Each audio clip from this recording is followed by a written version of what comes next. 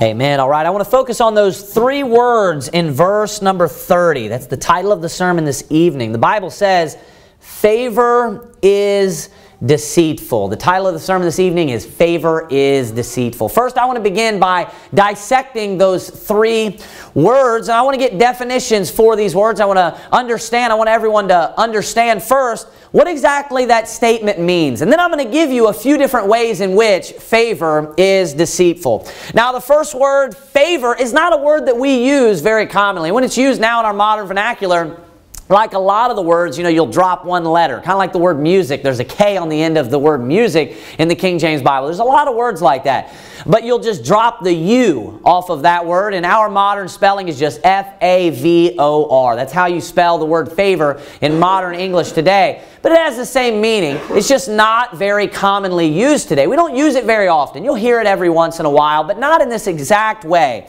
Right here, the word favor is more so being used like popularity. It's talking about someone liking you, right? It's talking about being liked by people. It's talking about being favored or being popular. So what that would be today in our modern vernacular, we would more so say that popularity, if you will, in that particular tense also. So favor there would be referring to like popularity, being liked by many people, just getting the approval of many people. So basically what it's saying is popularity. And then it says is deceitful. Now what does it mean, deceitful? What does the word deceitful mean? Well, it means full of deceit. That's what the word deceitful means.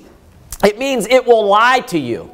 That it looks like something, but it doesn't end up coming out and being exactly how it's presented. When you look at something like, Satan is deceitful, right? Satan is a liar, and he will come to you as an angel of light. So he looks one way, and you're expecting one thing from him, but once he comes and he gets there, and then you see the end of things, it's something totally different. Well, favor looks appealing. Favor and popularity look appealing. They seem appealing. It seems like it's something that you want. It's very enticing. But the Bible says that favor or popularity is deceitful. Favor is deceitful. Popularity is deceiving. It would be another way that we could word that. I want you to turn to Galatians chapter number 1. Keep your hand there in Proverbs chapter number 31. But I want you to go to Galatians chapter number 1. And I want to begin with giving you a very good verse on how we should view life, how we should view the favor of man, the favor of God, popularity, being liked or favored. So I want you to look here with me at Galatians chapter 1. Look at verse number 10. The Bible says this, For do I now persuade men or God? Or do I seek to please men? And then he says this, For if I yet pleased men, I should not be the servant of Christ. So notice that Paul here makes the statement, For do I now persuade men or God? Am I in my life, seeking to persuade men or God? Or do I seek to please men? Am I in my life and the things that I'm doing, the way that I'm living, am I seeking to please God? Is that what I'm trying to do? And then he says this is interesting. For if I yet pleased men, saying if I was trying to please men with my life, I should not be the servant of Christ. You know what that means? That if you serve Christ, you're not going to please man. That's what that means. If you serve Christ, he's saying if what I wanted to do with my life, if my objective in life was to be liked or to be found in favor by man, then I shouldn't be the servant of Christ. Saying that those two things, they don't come together. They don't go together. If you're going to be a servant of Christ, you're not going to be liked by the world. Jesus made the statement that, Woe unto you when all men speak well of you. Amen. Oftentimes, those that are found in popularity or found in favor or liked by the majority, they're bad people. They're doing something wrong. If you look at the majority, if you look at the preachers that are loved by the masses or that are uplifted or found on mainstream television, most of the time they're preaching a lie. And that's how they got there. Right. Most of the time they're not preaching the true gospel. They're just telling people what they want to hear and they're just tickling their ears. But the exact opposite goes for serving Christ. And we need to understand that these two things are very different than one another. If we're going to be seeking to please God, we're not going to oftentimes be pleasing man. Therefore, if we want to have the favor of God, we're not going to have at the same time the favor of man. So what I'm preaching about, obviously, this evening is the favor of man and the popularity amongst men. And I want to talk about some of the ways in which popularity is deceitful and favor being deceitful. I want you to go back to Proverbs and look at Proverbs chapter number 31. The first way in which favor is deceitful is because almost all the time when people are found in favor or popular, it is based on one thing. The majority of the time, it is based on their looks. And that is the only thing that it's based on. That's why there are two statements coupled together here. That's why it says this in verse number 30. Favor is deceitful. And then it says this. There's a conjunction. It's a part of the same statement. And beauty is vain. A lot of times when people are in favor or popular, the only reason is because of their looks. So it's very deceitful. It's not for who they actually are. It's not for who they are as a person. It's not for something that is meaningful and something that actually matters. It's for something that's very shallow. It's for something that's not that meaningful. It's for something that's very empty and really has no bearing on things of eternity. It's for something that is very hollow and shallow. That's why those two things are found together. I want you to go to Genesis chapter number 29, verse number 17. Genesis chapter number 29, verse number 17. That's why it says, favor is deceitful and beauty is vain. They're almost one and the same. Now there are exceptions. Some people, they may not be beautiful, they may not be pretty, they may not be handsome, but they may still be, found in favor. And there are some people that are popular or favored that aren't terrible people. So of course, there are exceptions to all of these things. But most of the time, when someone is found in favor, it is because they're beautiful. And that is a very shallow reason. If you think of, when people make a commitment to a partner for the rest of their life, when they're marrying their husband or they're marrying their wife, a lot of times, you'll hear, stories about how someone maybe met someone when they were younger, they maybe met someone when they were in high school, and they based it upon their looks right away, right? Maybe they saw them and they were beautiful, and there's nothing wrong with that. Of course, you have to be attracted to that person. But you know what causes that relationship to last? You know what actually allows you to be able to grow and to know one another and to stay together and to actually maintain that relationship is something that's much more meaningful. It's your personality. It's your virtues. It's actually who you are as a person. I want you to look with me at Genesis chapter number 29. Look at verse number 17. The Bible says this. Leah was tender-eyed. Watch this. But Rachel was beautiful and well-favored. So notice again, those two things are coupled together. She was beautiful and well-favored. Now when we examine the lives of Rachel and Leah, of course, Rachel was the one that Jacob desired, number one. He ended up getting Leah instead. The reason why he desired her was because of her looks. And it says that because of her looks, for her being beautiful, she was well favored.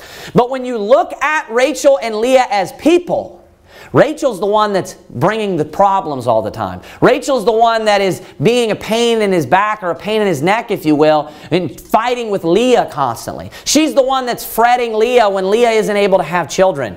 Rachel's the one that has the idol. She's the one that's keeping the idol. And then, of course, when they come and they're searching for it, she had taken Laban's idol so she could worship it or do whatever with it. I don't know why you'd have it other than to worship it.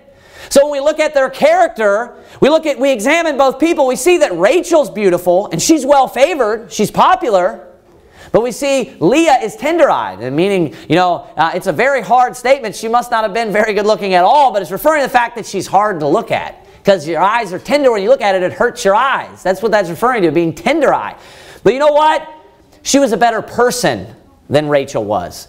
And when Jacob ends up being buried, it's very interesting that it actually tells you that he's buried next to who?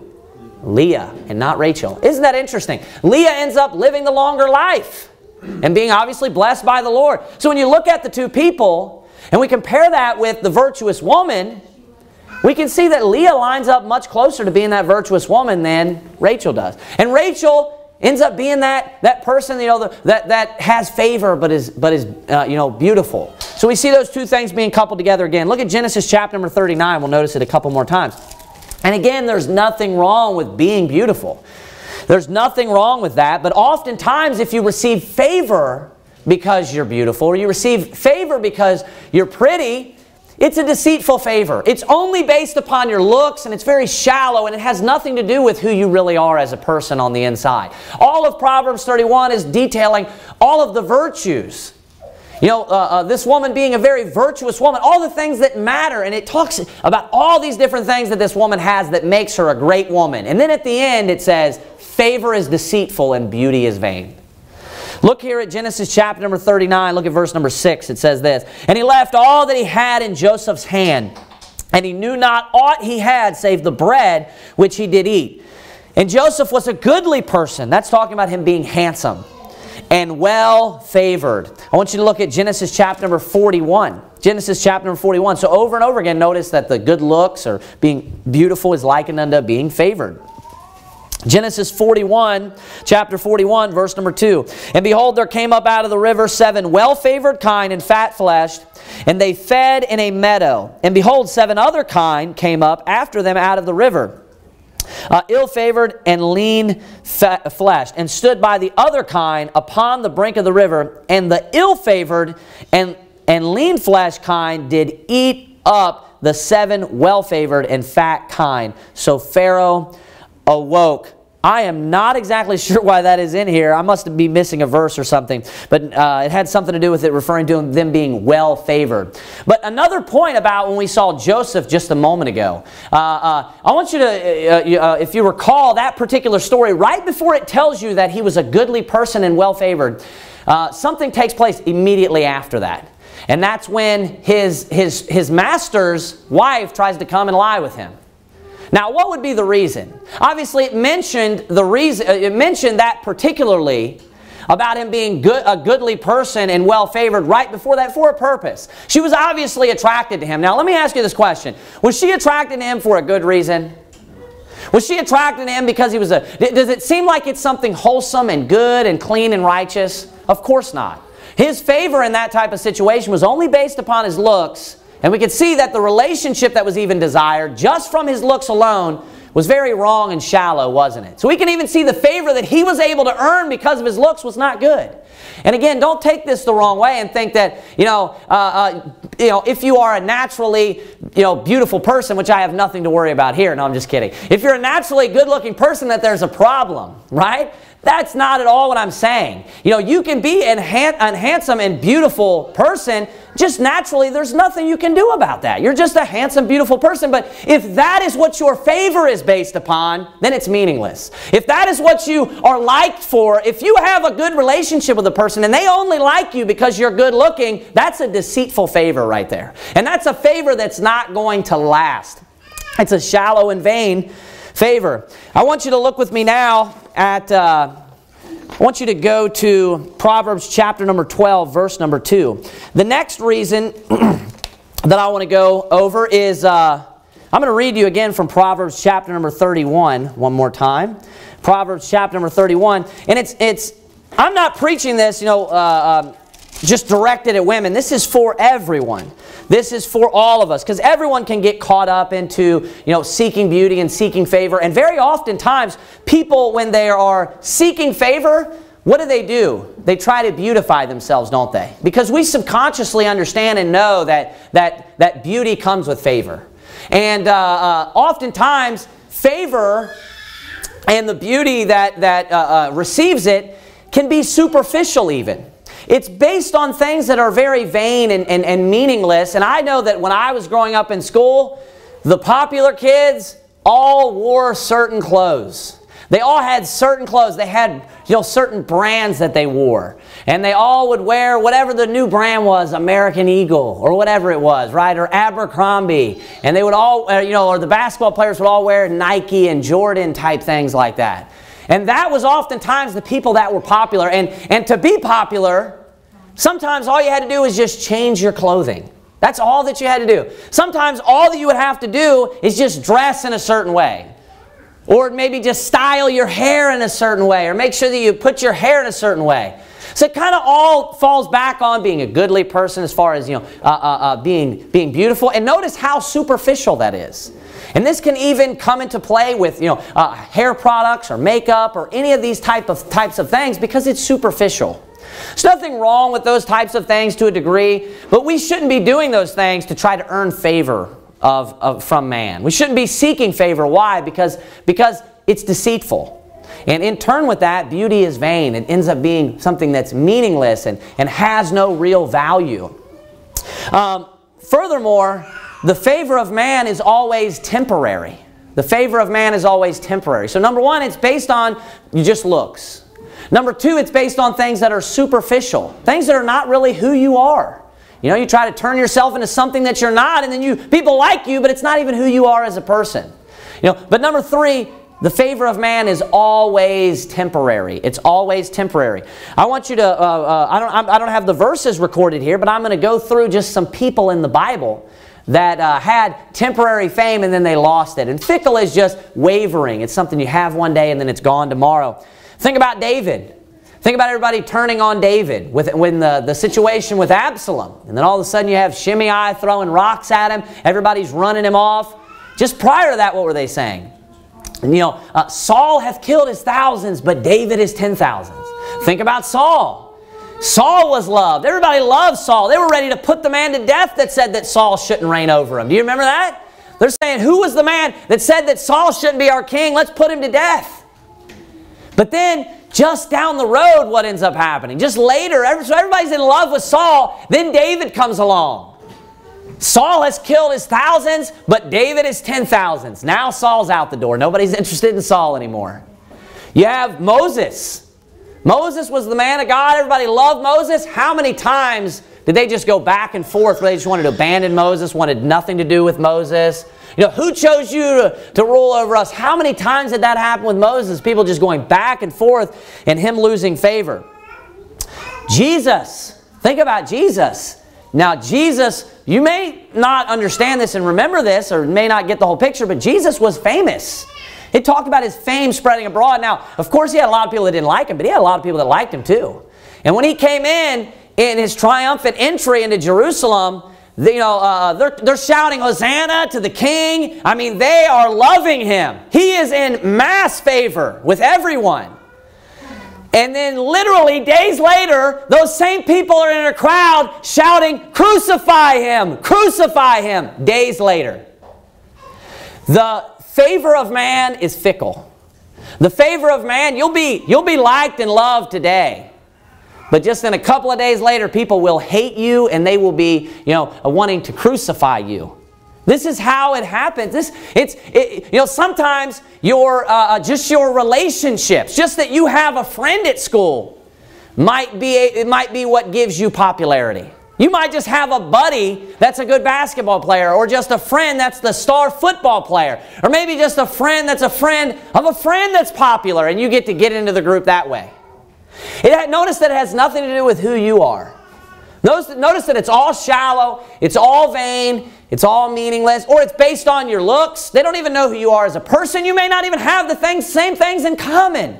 You may be saved and a believer in Christ, and they may not care about the Bible or like the Bible at all.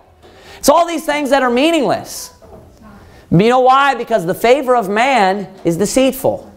Oftentimes, the favor of man is deceitful. So we shouldn't be seeking the favor of man in our life. We should be seeking the favor of God. I want you to look with me at Proverbs chapter number 12. Proverbs chapter number 12. We're going to look at this verse and one other, and we're going to be ending a little earlier tonight. Proverbs chapter number 12. Look at me at verse number 2. A good man obtaineth favor of the Lord, but a man of wicked devices will he condemn. I want you to go with me to Proverbs chapter number 29. So notice there, the type of man that receives or obtains favor of the Lord is a good man. So notice what God judges it on. He judges it, on something that matters. Something meaningful. Something of your virtues. Of who you are as a person. How you live your life. It says a good man. Somebody who's actually a good person. A good man obtaineth favor of the Lord, but a man of wicked devices will he condemn. The Lord's favor is the only favor that really matters. The Lord's favor is the only favor that will last. And in our lives, we need to be living our lives seeking the Lord's favor. and trying to be found in favor, to be liked by the Lord. We need to be seeking God's favor in our life. And the major point for us to understand, we have to know and conclude that if we're seeking man's favor, you're not going to be seeking God's favor. Because they're polar opposites of one another. So you have to pick one. You have to either choose that you're going to live your life seeking man's favor and pleasing man, or you have to understand and choose that you're going to seek God's favor. God's favor is meaningful. It's based upon who you really are as a person. He actually loves you for who you are. It's not based upon just how you look, things that you can't even control. It's not based upon, the clothes that you wear, what nationality you are, who you're friends with. It's not based upon any of that. God actually bases His favor of you upon real things. Whether you're a good person or not, whether you have virtues or not, whether you're a good man. And the most important thing about God's favor is it's not fickle. It's a favor that lasts. It's not an unwavering favor. Facal. Yeah. It's not an unwavering favor. It's a favor that stays. Amen. It's a favor that once we're found in favor of God, God's going to continue to favor us.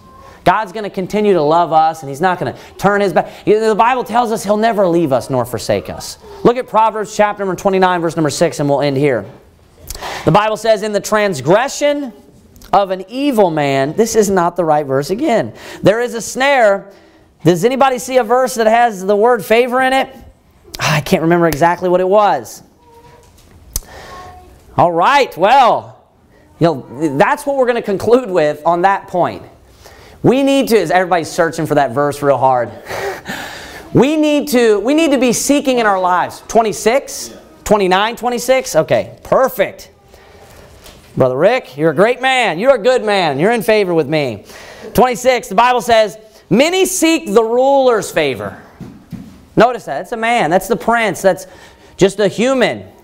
But every man's judgment cometh from the Lord. Now I want you to notice this. This is very interesting.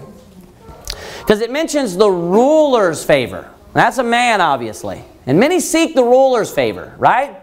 But then it tells you this, every man's judgment cometh from the Lord. God's favor is the one that really matters. That almost caused me to completely forget my last point.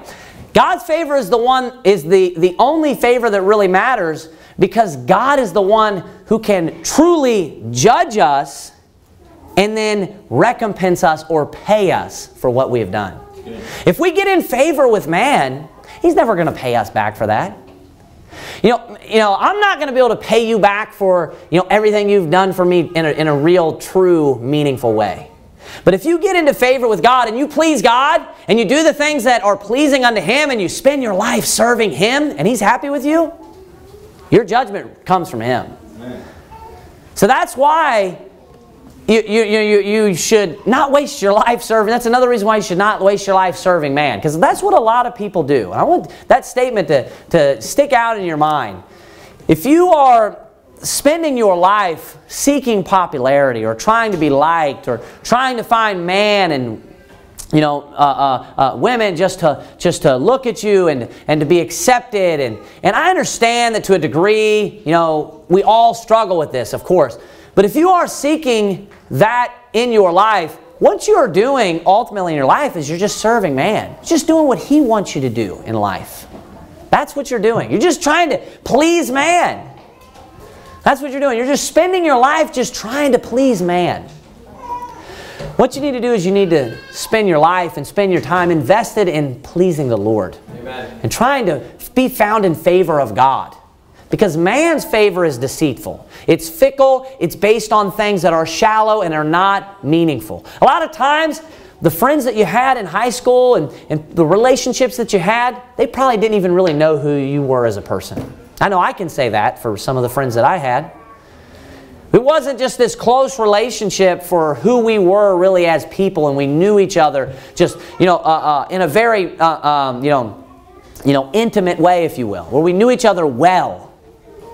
And that wasn't the relationships I had oftentimes.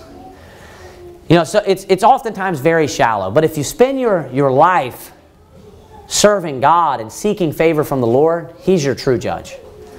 And His favor is not fickle, and His favor is based upon something that's meaningful.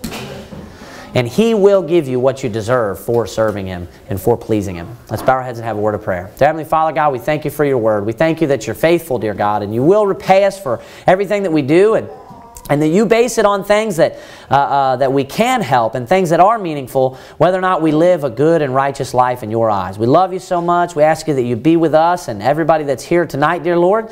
Be with our church, that You would bless the food that we're about to partake in, that You would bless all these children, dear Lord, that You'd help us to love Your word even more each day, dear God, and just be with us and give us a sincere and a good heart that we might just serve You. And in Jesus Christ's name, amen.